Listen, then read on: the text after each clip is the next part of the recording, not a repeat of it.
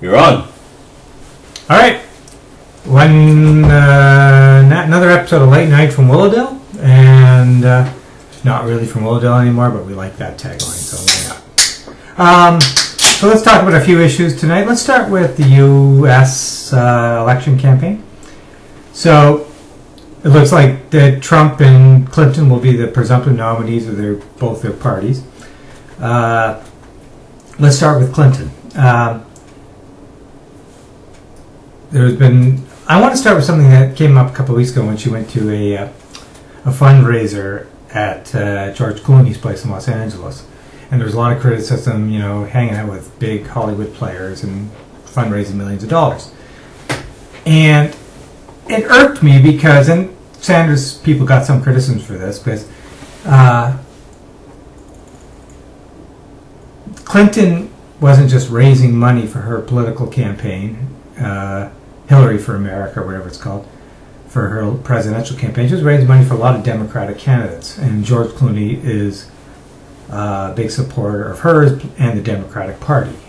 And they raised millions that night, but not just for Hillary, but also for the Democratic Party. So people running in Senate elections and elections for the House of Representatives or whatever will get some of this money. The Clintons have raised millions upon millions of dollars for different Democratic candidates over the years.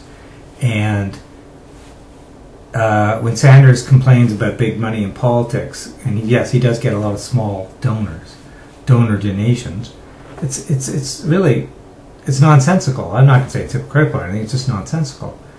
The Clintons are a power elite, okay? Bill and Hillary, or Billary, whatever you want to call them, are a power elite. They're the most famous couple in the United States. And they know a lot of powerful people. They didn't start that way, but obviously that's the way it has become. And they raise lots of money. And they're not just raising money for Hillary's campaign. They're raising money for as George Clooney said, to put more Democrats in Congress this fall. And Clooney says, yeah, there's way too much money in politics. And that dinner raised lots of money in Hollywood. But it didn't go to some Panama account or some Cayman Islands account. It went to the Democratic Party, and some of it went to Hillary's campaign for president, and some of it went to raise money for Democrats running for Congress. So Sanders really had no complaints there, and he did back off a bit on that.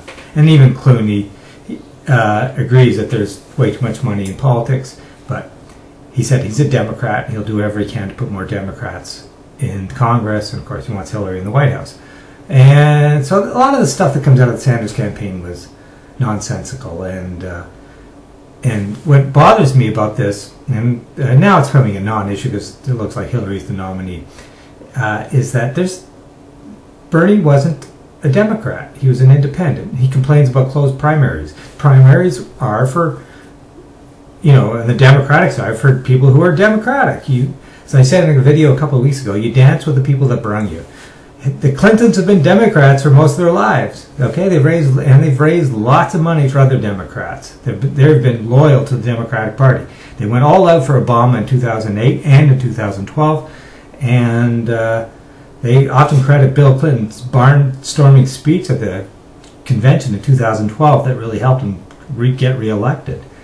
So the Clintons are true Democrats, and whatever you want to say about them, they dance with the party that brung them. So Sanders is a bit of an interloper. He's running on the Democratic side, but he's basically an independent.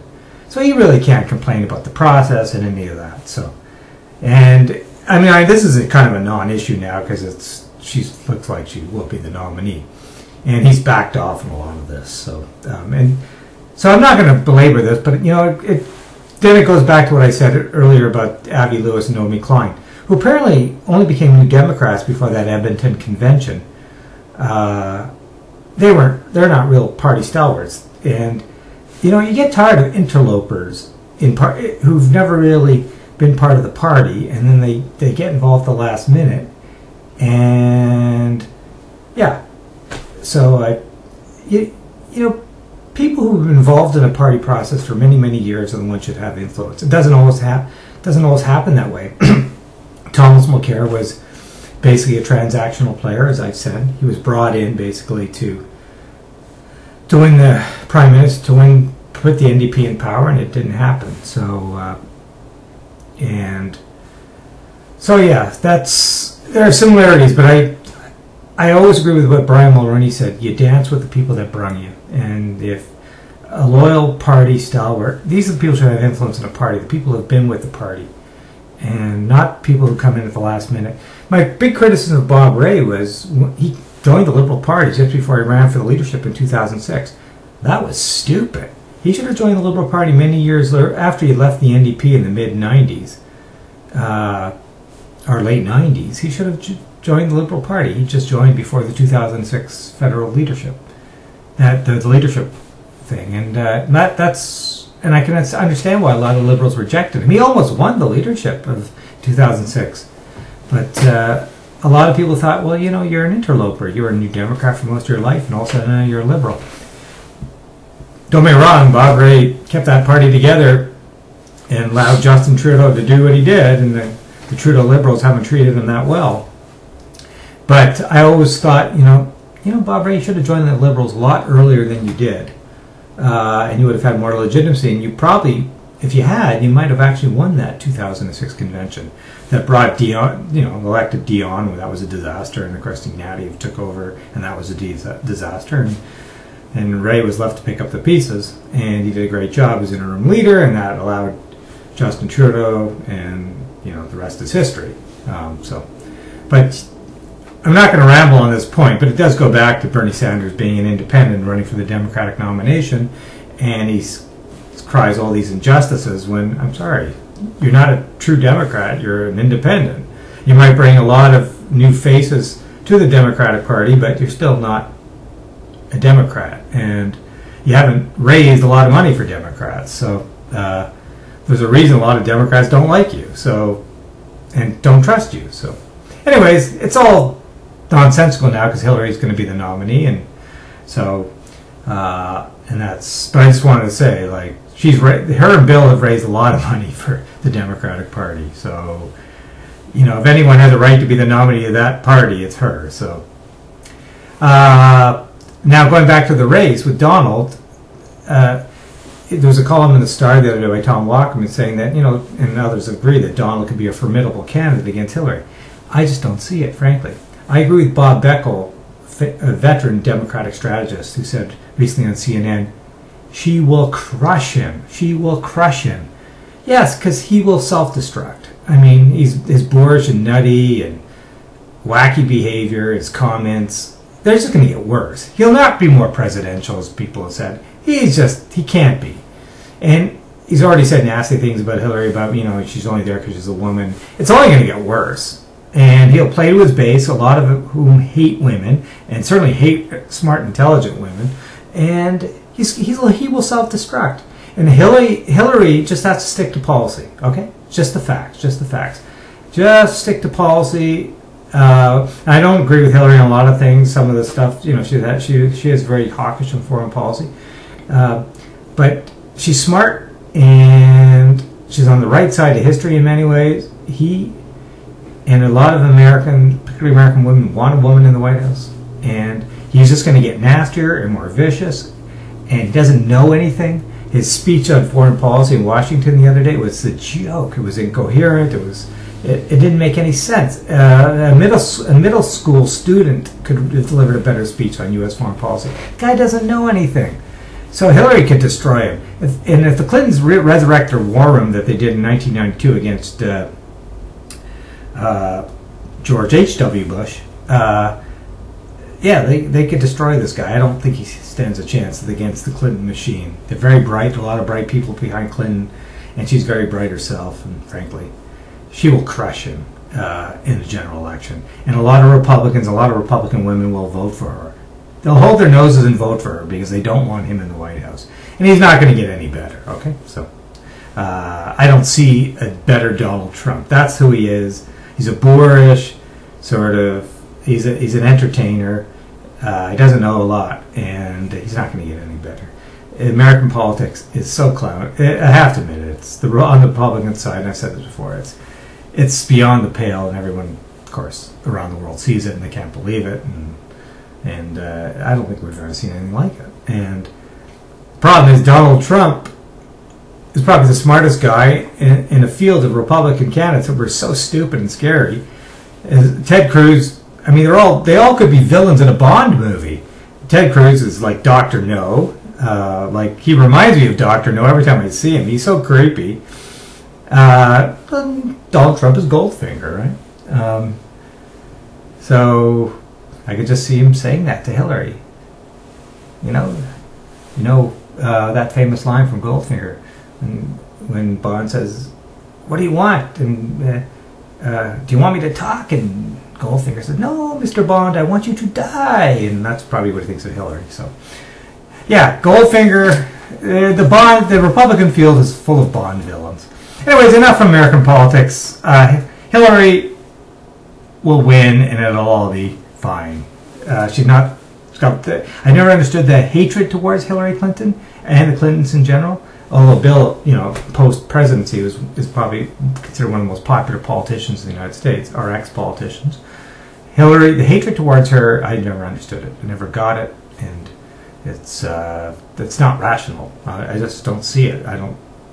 She's a smart woman, and if you ever watch her testimony between those Benghazi things and the Benghazi testimonies at Congress, the last one a few months ago, and the one just as she was leaving Secretary of State's office, she's so on top of the facts. She is so on top of stuff. So I mean, those debates between her and Trump will be absolutely fascinating. But she will destroy him. As long as she sticks to the facts and doesn't get detracted by his insults and nastiness and viciousness, she will destroy him. And he's come a long ways, Trump. No one expected him to come this far, but yeah. The Republican field was weak and nutty and creepier and scarier than him. But she is smart, and the Clintons they're a powerful machine, and they're full of bright people there. So.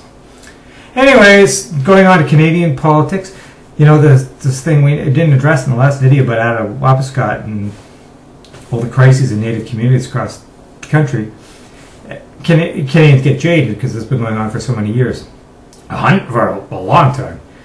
I've often thought incrementally, going back to Hillary Clinton, by the way. Hillary Clinton was asked in an interview when her book came out, Hard Choices, a few years ago. She says that when she was Secretary of State, she talked to Israeli Prime Minister Benjamin Netanyahu, and of course Netanyahu couldn't bring himself around against an overall settlement with Palestinians. He really didn't want it. But she said, why don't you make the lives of Palestinians easier? Ease up on the blockades, ease up on all sorts of things, the restrictions that they face. Make their lives easier, and then they will hate you less. And it's better for everyone. Incremental things you could do to improve the lives of Palestinians. If you don't believe in the overall settlement, two-state solution, whatever, just make their lives easier. And she recalls telling Netanyahu this. Obviously, he didn't care. But I thought, that I'm a big fan. I'm an incrementalist. And I thought with all the things going on in the Native communities across the country, the crisis in Aboriginal, Indigenous communities, reserves, make their lives easier. Why can't we have a goal, one goal? Provide fresh drinking water to all these communities. Provide fresh drinking water to all these communities. Why can't we just do one small thing to all these communities? We have the money. Come on. It's embarrassing in a country that has 7% of the world's fresh water, more fresh water than any other country on the planet Earth, that there are communities in this country that don't have clean drinking water. There are a lot of flints out there. And yeah, so small things. Why not? So the Liberal government, along with the provincial governments, they could do it within a year probably. Put the money in there and make sure every Aboriginal Indigenous community has fresh drinking water. It could be done. It probably could be done for $100 million, or $1 billion. It could be done, and it could be done. One small thing. Can't resolve all the issues, obviously, but small things improve people's lives. Fresh drinking water would be one of them. And I'm sure we could do it if we put our minds to it. So I'm an incrementalist, and I said that so about problems on the signal problems on Toronto subway. Get the small things done before you have all these grand visions and the subway expansion and transit expansion. Get the small things done. Incrementalism is is the way to go. Rome wasn't built in a day, and get the small things done, whether it's for the Palestinians, for Indigenous people in Canada, or for beleaguered transit users in Toronto. So anyways, I'm going to end this going on to Canadian politics. Yeah, I'm getting a little tired of Trudeau, and I'm just getting tired of the photo ops and all the Saudi thing, the Saudi deal. I understand jobs in London and all that, but the way Stefan Dion, who I never liked, as I mentioned earlier when he took the Liberal leadership, the way he dissembled too, when he was confronted that, they could have stopped it, and I understand why they didn't and all that, but they could have, and they lied, and he dissembled, and it reminded me, and others have mentioned this too, that famous, when he said he had no options. Well, he did have an option. He could have denied the export permits. Reminded me of when John Turner said to Brian Mulroney in that famous 1984 debate, when Justin's father had saddled John Turner with all these patronage appointments to the Senate. And John Turner said, I had no option. And Brian Mulroney said, well, yes, sir, you did. You had an option. You could have said no. And Stefan Dion could have said no to the Saudi deal. He had an option. It wasn't a done deal. He could have denied the export permits. And it realizes me again, the sleaziness of the Liberals. I never liked Stefan Dion. I never trusted him. The whole Kyoto thing when he's environment minister, that was a fraud. I mean, the guy's a fraud, in my opinion. And as foreign affairs minister, he's an embarrassment. So, and he had an option to stop it. And it goes to show you the sleaziness of the Liberals. And I think they are slowly, the same thing, with Adam Wapaskat. Trudeau should have gone there. He didn't. He should. I don't see a lot of things happening. I don't see a lot of things happening on this file, and there's a chance for him to actually make a real mark. But I don't. He's too busy flying to New York. He loves going. He's too busy. He loves the photo op, hanging out with international leaders and stuff. I just think this guy is a bit of a fraud.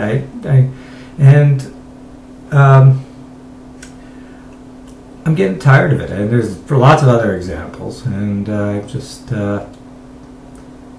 hoping change, not so much. Sunny ways, not so much. So there's probably other things I want to say, and now we've gone on 17 minutes. I wanted to only go on for a few, but we just wanted to do a video. We haven't talked in a while, and we'll see where the U.S. presidential race goes. But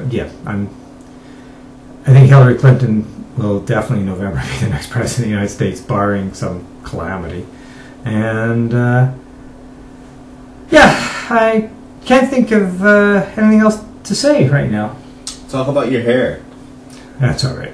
Just beautiful blonde hair. Yeah, let's just end it. There's other things we could say, but we want to do a quick video tonight. And there were those points I wanted to raise. Okay. Konnichiwa. Konnichiwa.